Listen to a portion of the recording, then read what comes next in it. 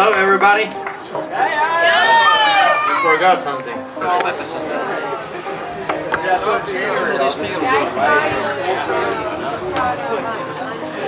I got the butt. I got the butt. You see that butt? Problems? I don't know. Not every day I can win, right?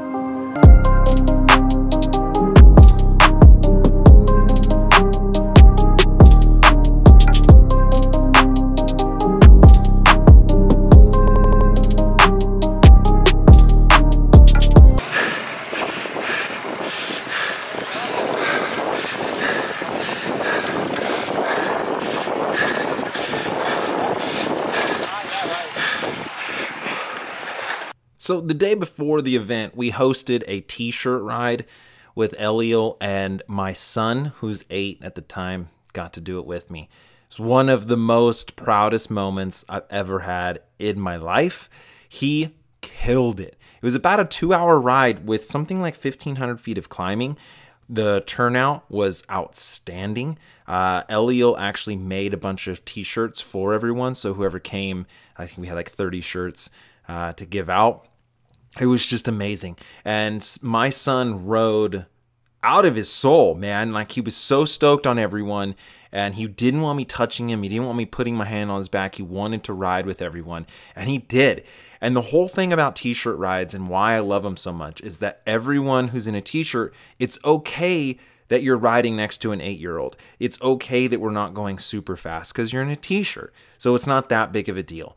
You can see the custom shirt that Eliel made for us here. Everyone had, so it has their colors with the Ride Bikes Bro bear on there. And man, I can't tell you how proud I was of this day. Getting to ride with my son, just crushing, dude. He usually complains a lot. He didn't complain once during this ride. Everyone was so stoked on him. Everyone was being so nice.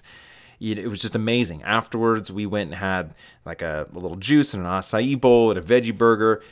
And it was just the greatest day of my life, 100%. That night, I took my smoking hot wife to the VIP dinner where we got to see Peter Sagan kind of do an interview. It was super cool. A couple of beers, then it's no problem for me. I like that.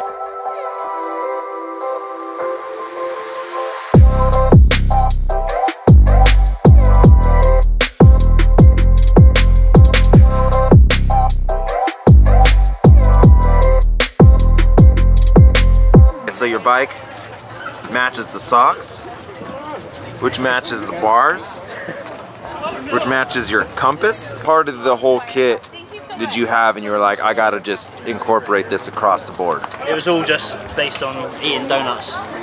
So it's just inspired by all the crazy colours basically of all the donuts. So you don't get the plain sugar, you get the swirls and sprinkles? I'll get everything, yeah. Not just one either, variety. You're eating cheese right before the ride? Yeah. Come on! Did you not watch freaking Game Changers last night? I did. I love cheese, man. Blood vessels are swelling up right now.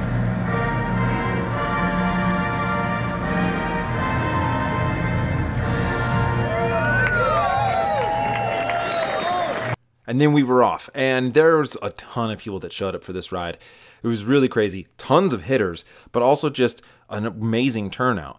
And so all these people would love to ride right next to Peter Sagan. And that was kind of the story of the whole day, is how many people wanted to just be next to him. And so I'm trying to get through the group. I'm trying to come through, get to the front, be next to him, and I see Sir Safety here with, but dude, if you have that kind of hair, like look at his hair just flapping in the wind. Like, you don't want to conceal that head of hair under a helmet. Speaking of hair, another crazy set of dreadlocks here by this guy. Lots of characters throughout the whole group. I mean, there's just lots of dudes out here riding. Now, I hate being cold, man. I don't even want to entertain the idea of being cold for 1 second. And so before the ride, it was a little chilly. It was going to get warm later. I grabbed a vest in which that if I had to, I could throw away. But so I'm looking goofy.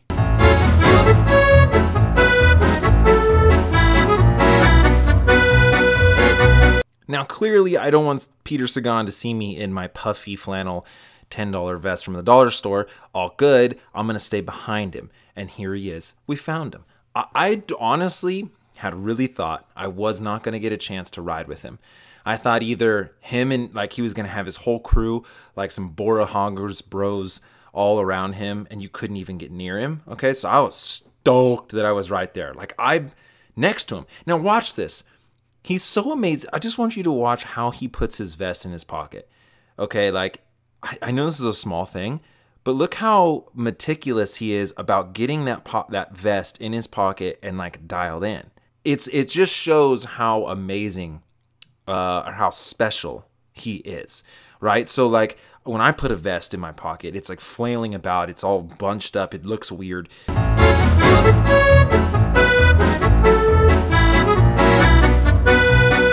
I also want you to notice the position of his GoPro. So check out the front GoPro of Peter Sagan's GoPro. Is it facing forward? Is it getting any good shots? No, dude. It's all of the Sagan. Everybody happy. Borange Grohe is the best team. Sit down. Now, this is like an unreal experience that I'm getting to ride this close to Sagan. But to my right is Corey Williams, right? So it's just insane, dude. This ride was absolutely insane. I got to be behind Sagan. I would say, for at least for the first half of the ride, more than anyone. I was just on his wheel. He wasn't shaking me, dude. Like I had to go. I ran through so much GoPro. So then he flicks his arm and then he takes a spit, and it blows all over me. Now it's okay because he's the chosen one, and I'm being anointed. I mean, being anointed by the mist of the chosen one. He is the one.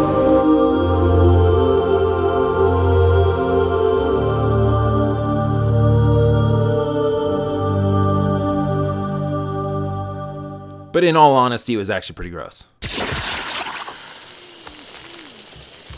We've been riding for maybe 45 minutes or so. The field is kind of strung out, still really big, and Sagan starts ripping this descent. Cop car almost kills him, and so then the cop car decides, I didn't get him, I'm gonna try to get every other cyclist, and then stops in the middle of the road, dude. Very sketchy moment, but then everyone just lit it up.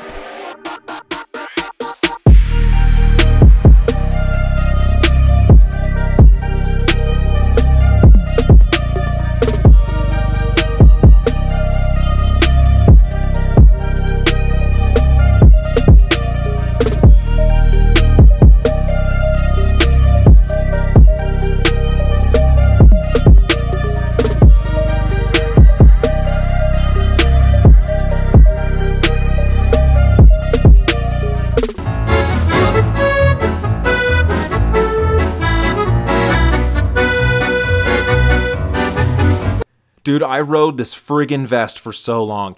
The thing is that we didn't stop, and I was thinking that I was thinking we were gonna stop at rest stops and stuff like that. But it just was full gas, dude, the whole time. It was a very difficult and challenging ride. I did finally just throw it off to the side of the road because we had just blown by the first rest stop, and we hit this descent. And man, Sagan comes flying, and he did this a lot. He kind of like pre-hops or like bunny hops the bike in this weird way of like settling in the tires. I don't know, dude, but he flew down this descent. He'd never been on it before, and so now everyone is trying to stay with him because he's the best descender in the world. And unfortunately, that's going to cause a little bit of issues because of how big the gap started becoming. You know, the field was breaking apart here, and I think that's what Sagan wanted to do, is try to distance himself from a bunch of people.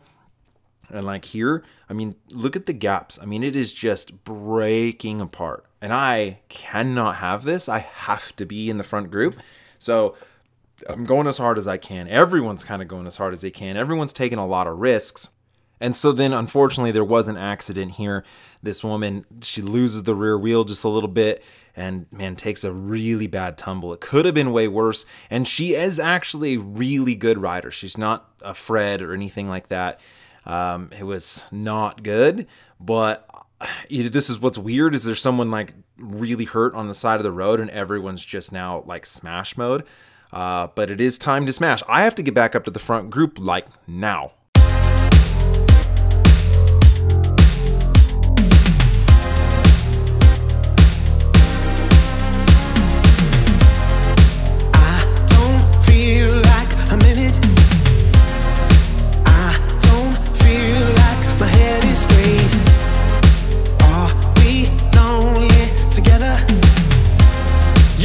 talking, but it makes no sense.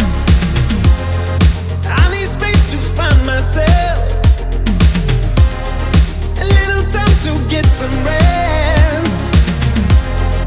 If I stay, I lose my breath. I'm going to find my space. Made it. So we made it back on right as we hit the climb. I would say this is probably the biggest climb of the day. It was the coolest climb. I was feeling terrific and rode really well here, but it was still so hard. And a lot of guys were getting popped. A lot of guys were dropping off. Everyone's like cutting the turns, trying to take the shortest way around. I was trying to get back up to Sagan because I didn't want a gap to open up. You know what I mean? I just wanted to be as close to him as I could. And it's just crazy because like he's a sprinter, right? But watching him climb is basically he's like the best climber in the local area, you know? So it's like amateur wise, he is the best climber you'll ever see. But that's how good of a rider he is. So I got to kind of climb there with him a little bit. And then also Eric Zabel was on the ride. You know what I mean? Like, dude, just the heaviest of the hitters. You could see the group here is just shattering.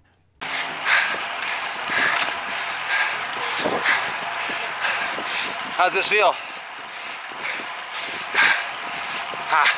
Hell, dude. Not super easy. We hit that climb, dude. Full gas. Hit the descent, full gas. Hit the flats, full gas. Whew. We haven't stopped yet. So I'm definitely out of water, dude. I'm hoping that we're gonna stop at the next rest stop. I think we're like 50 miles in. Dude, it's just like, maybe I'm sucking and these guys are going easy, but there's really no one else. Like the front group's pretty small, dude. After that climb, we were dwindled down to maybe 20 solid, right? And there is a lot of Legion dudes in here, Corey Williams and his crew. I mean, there's just hitters on hitters on hitters. You can see Corey there right next to Sagan. It would have been cool to see them heads up sprint because, yeah, Sagan is an amazing sprinter, but I think that Corey might be a better sprinter than him, just like one-on-one, like not doing some 100-mile ride. But here's what's happened is that there was a wreck like right next to us. And that's what I was thinking is like, how worried is Sagan about wrecks?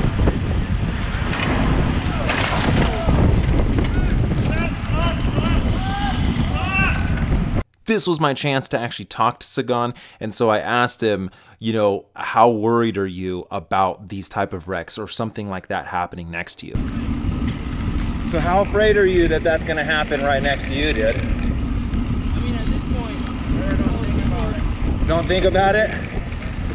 You couldn't really hear it in the video, but he just said, I don't want to think about it. Or you just don't think about it. That's what he said.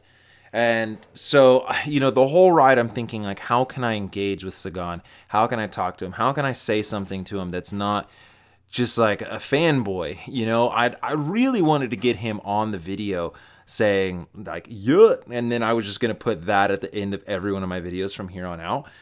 And man, Sagan was so cool. I really, again, thought that it was going to be something where he was going to have a whole team around him and no one could touch him or get near him. Because, dude, he's worth so much money. And, I mean, no one knows who I am. Like, I could just shoulder check him into the freaking woods, you know? It seems like a very high risk for him to be out here with these guys, with everyone. And so for him to do that and to be close to people and not be like untouchable, I think is super duper cool.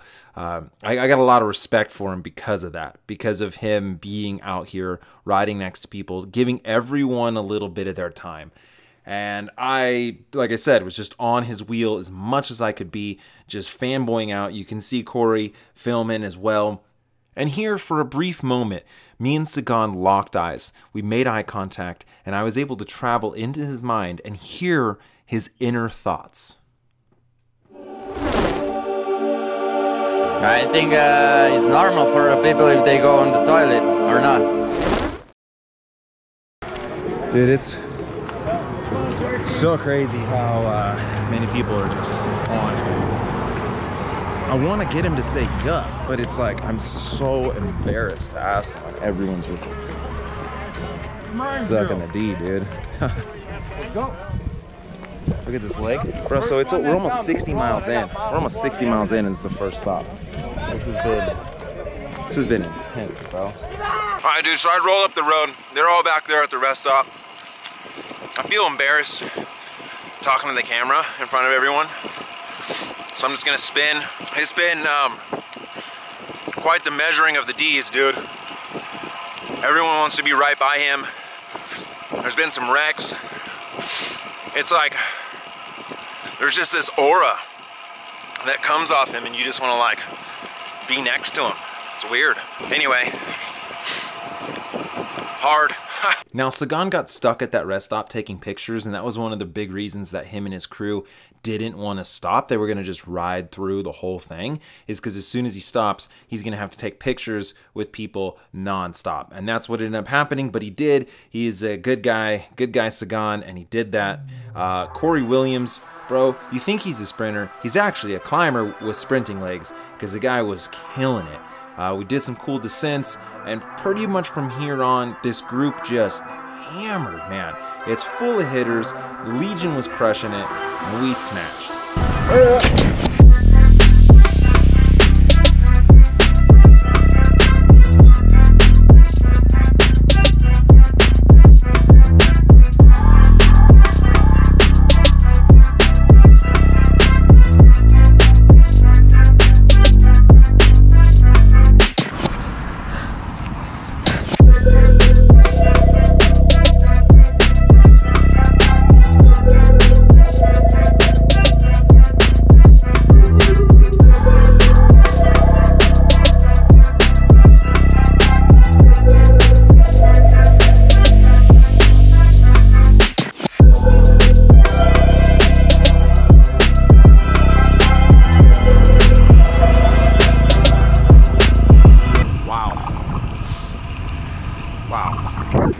It was basically from the beginning, downhill but fast, technical, and then first 49 miles were fucking hard.